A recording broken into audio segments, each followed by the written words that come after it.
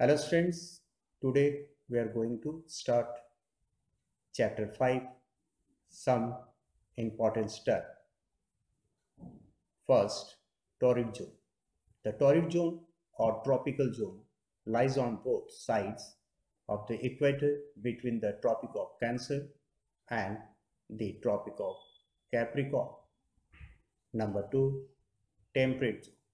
The areas lying between the torrid zone and the frigid zone in both the hemispheres are called the temperate zones. Now, number 3, frigid zones.